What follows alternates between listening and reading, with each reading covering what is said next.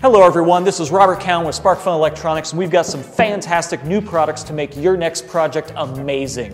First up, we've got a new SIM card from T-Mobile. This SIM card gives you unlimited data. Other SIM cards on the market include voice, texting, and other things that you don't need. You can use this card for any cellular shield on the market today. The great thing about this card is you don't need any contracts, no credit card, no credit checks, nothing. Just buy this, get it shipped, use it for 6 months, and throw it away.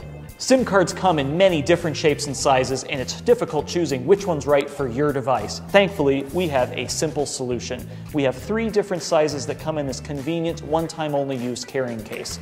We have them in these different sizes for holding all your different SIM cards. And if you act now, you will get not 1, not 2, but all 3 for one low price. This is the new Micro OLED Breakout. It's a breakout board that makes it easy to use our small organic LED screens, which you might recognize from the MicroView. They're 48 by 96 pixels in resolution, and because they're an OLED, they actually produce their own lights, so they don't need to be backlit the way that, say, an LCD would need to be.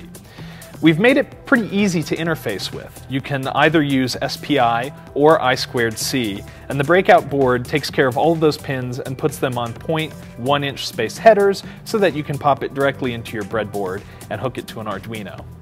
I have this one connected to one of our Maker Faire Fair Game badges, which if you were lucky enough to see us at New York or World Maker Faire Rome, you may have gotten to put one of these together. It's basically just an Arduino Pro Mini running at 3.3 volts. And I've hooked it up according to the hookup guide for the OLED Breakout, which you can find on the product page.